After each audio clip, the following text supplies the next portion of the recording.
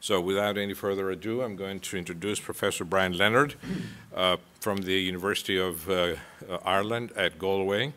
And he's going to talk to us about inflammation and kynurenine metabolites as a cause of neuroprogression in depression. All speakers have been asked to kindly limit their presentation to 15 minutes, allowing for about 5 minutes for questions and answers. Good morning, ladies and gentlemen. Thank you for coming at this ghastly hour in this miserable morning. I'm really looking at what will be the long-term consequences of chronic inflammation in patients suffering from major depression. And there's a lot of interest, I think, just recently in the possible link between chronic major depression and the onset of dementia, particularly Alzheimer's disease. So I want to sort of really explore that possibility and maybe look at some of the possible biochemical links which could be relevant. So what's the evidence, first of all? Well, first of all, there's a lot of evidence now suggesting that in chronic major depression, there is, in fact, an increase in inflammatory cytokines and inflammatory mediators. And particularly in the brain, it appears that these inflammatory molecules are associated very much with an increase with the activation of the microglia, which we've known for a long time does occur in patients with major depression. And that's a major source, in fact, of many of these inflammatory cytokines and other mediators. And in addition to that, it's associated with an increase in the activity of the glutamatergic system, which, of course, long-term and in excess can lead to neuronal damage. So I want to pursue that a little bit further. First of all, the evidence that these mediators are increased in depression, and there's now a lot of literature on this, particularly studies in blood plasma and so forth. So most of these studies are in plasma, and you can see here there's a very rich response and inflammatory basis that we do find in patients suffering from major depressive disorder. In addition, even in the cerebrospinal fluid now, there's increasing evidence that the pro-inflammatory cytokines are increased. And indeed, that's not shown here, but in post-mortem material again, there's evidence from the post-mortem brain, suicide brain of patients suffering from depression, that the pro-inflammatory cytokines are increased. So it would appear that there is some sort of association between the increased inflammation and, in fact, the pathophysiology of major depression. Now, how is that expressed? And particularly, coming around to the main hypothesis that there's some sort of link between these changes, chronic long-term changes, and the integrity of the neurons. So what's the actual evidence? Well, I think there are many ways of looking at this, but we've been particularly interested now in a few years in the so-called tryptophan-kynurenine pathway. And this is a pathway whereby tryptophan, brain tryptophan in particular, is shunted through and metabolized to kynurenine, which is then further broken down in the brain to one of two end products, one of which is neurodegenerative, quinolinic acid, the other is neuroprotective, kynureninic acid. And so there's what we think happens in depression is it's the neurodegenerative pathway which in fact is increased. Now these pathways are switched on via two very important enzymes.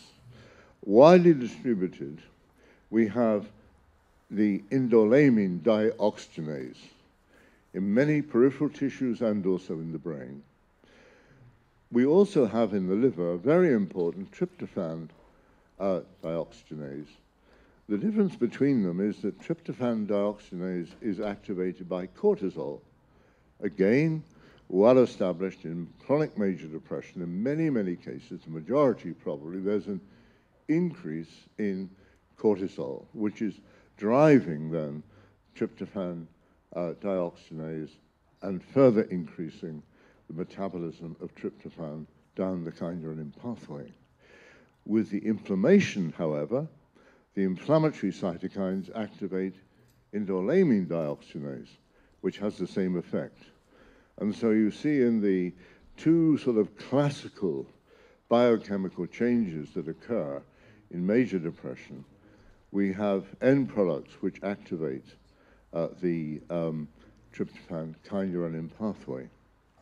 So, what are the consequences? Well, this just summarizes a lot of data which has been published over the last 10 to 15 years, showing quite clearly that, as shown here, that pro-inflammatory cytokines like interferon gamma activate the key enzyme indolamine dioxinase and also the monooxynase, which converts kynurenine through to 3-hydroxykynurenine and then down to the neurodegenerative component, quinolinic acid, which activates the N-methyl-D-aspartate receptors of glutamate. And so you can see how that pathway, in particular, is activated both by pro-inflammatory cytokines, by stress, inflammation, depression, and by the increase in cortisol. Conversely, the other neuroprotective pathway leading to kynurenic acid is proportionately decreased. So there's an imbalance between the neurodegenerative and neuroprotective pathways in major depression. And the consequences of that is that with particularly the accumulation of quinolinic acid, because this pathway is enhanced, what one finds is that the astrocytes in particular are in fact killed. So you have a decrease in astrocyte function, an increase in microglia function, which is part of the activation process following inflammation, and an increase in that pathway. Now you'll notice here a nicotinamide adenine dinucleotide is an end product of quinolinic acid. And under normal physiological conditions, this is a major source of NAD in the brain. And so one can see the importance of that particular pathway under normal circumstances. But as I will show you, when we're dealing with an excessive amount of glutamate, that particular aspect means that the NAD level decreases. And there are many reasons for that, which I'll briefly touch on. So, what's the evidence for this, that it actually occurs and occurs commonly? Well, now there's a lot of clinical evidence, and I'm going to be emphasizing the clinical evidence in this talk of the kynurenine pathway being important. Well over 30 studies now have been published over the last few years, all showing basically the same thing in major depression. And one can see also how, in fact, biochemically, this process works. So there's an activation then of the neurodegenerative pathway associated with inflammation and an increase in the hypothalamic pituitary adrenal axis in major depression. Surveying the evidence then, what I've told you is that there's the activation of the microglia and an increase in the inflammatory mediators and excessive glutamate, which actually causes the damage.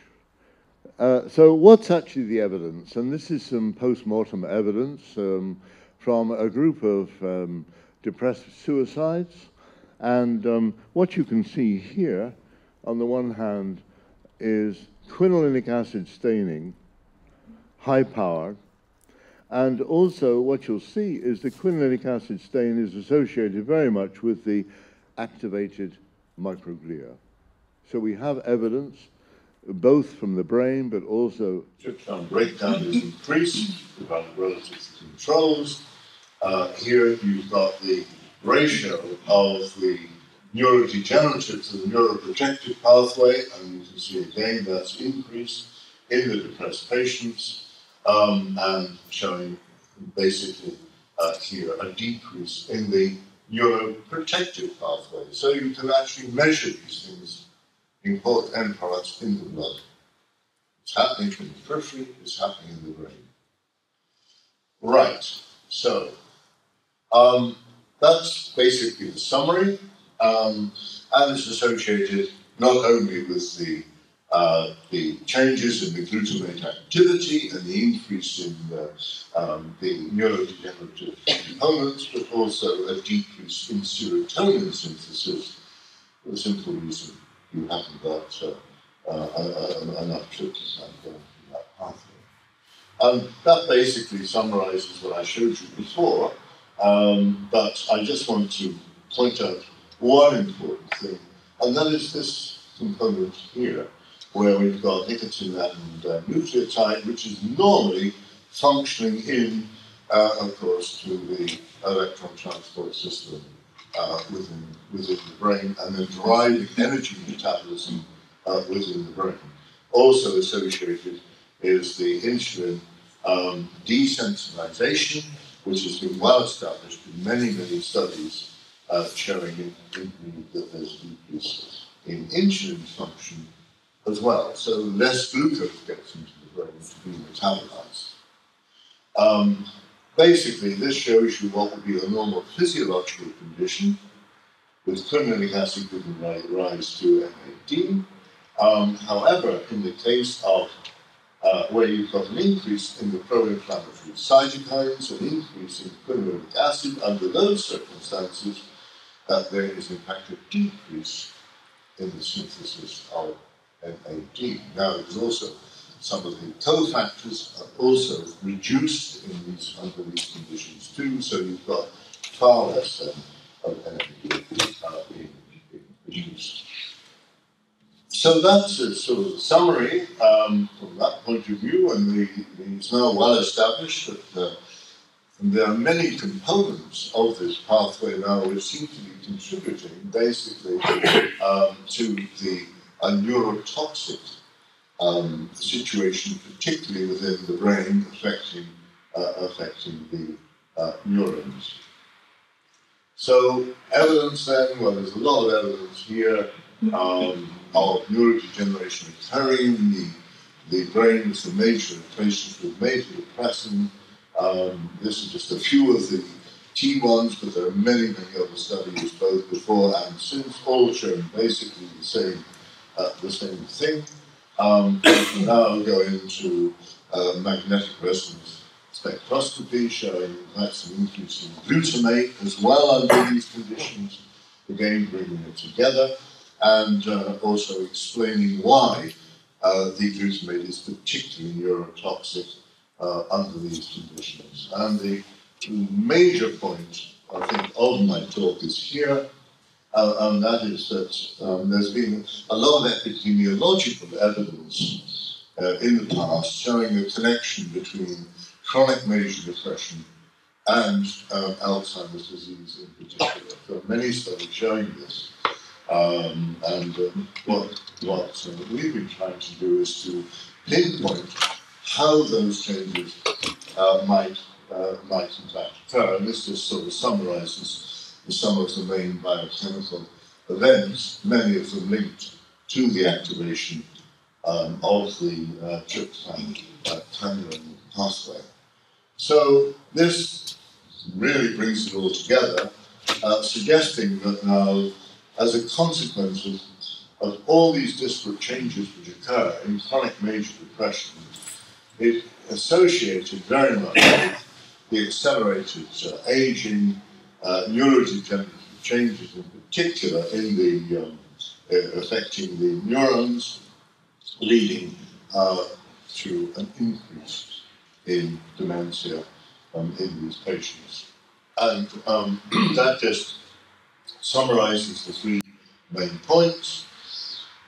the importance of chronic major inflammation, the importance of stress, and how that activates the neurodegenerative pathway, and the metabolic changes which occur detrimentally as a consequence of the activation of that pathway, and indeed other changes which occur concurrently in the brain of the depressed patient. So thank you very much for your attention. I'd like to bring to your attention a colleague of mine, Dr. Amy Milt, who in fact has done a lot of the work on the tryptophan-kynurenine pathway in depression, showing clinically these links which I've summarized here. So thank you very much for your attention. Thank you. Thank you, Brian. We have a couple of minutes for a couple of questions. A clinical related question. What proportion of depressed patients do you think are affected by these changes, inflammatory changes? Taking the depressed population. Yeah. Well, I think, you see, I should cover my remarks by saying that actually all of these changes have been involved in patients with chronic major depression. We know very, very little. I mean, you know, what is depression? I mean, it covers a plethora of probably different syndromes and so forth. And we don't know a lot about, you know, minor depression, depression associated with major anxiety disorders, etc., etc., etc. So these studies were very much with the more serious end of the depressive spectrum, many of them hospitalized and so forth, many of them therapy-resistant patients. So it's an extreme edge. So I think the next thing is to look at subgroups in more detail and see if there's some sort of gradation. I should say that, of course, these inflammatory changes occur in bipolar disorder, in schizophrenia, in some of the anxiety disorders, similarly. And there is certainly some evidence in the case of schizophrenia that that pathway is also accentuated, the tryptophan-kynurenine pathway. So it may be a much more general phenomenon than we originally thought, you know, when we were dealing with depressed patients to begin with, all associated with an increase in inflammatory changes. So I think that, you know, we're still in the early days, and it's just really, if you like, proof of concept that we need to now go further and see how general this is and what the real consequences are across all areas of depression. So I think, you know, we need more research. And do you think that we can currently identify these patients by any biomarker? Well, that's a very interesting question. That's what we are hoping and were hoping. And in fact, the EC7 framework program pushed a lot of money into a group. We had a big group looking, in fact, at markers and trying to define markers. Yes, we're hopeful. The trouble is, of course, it's not easy to measure these markers. That's the problem.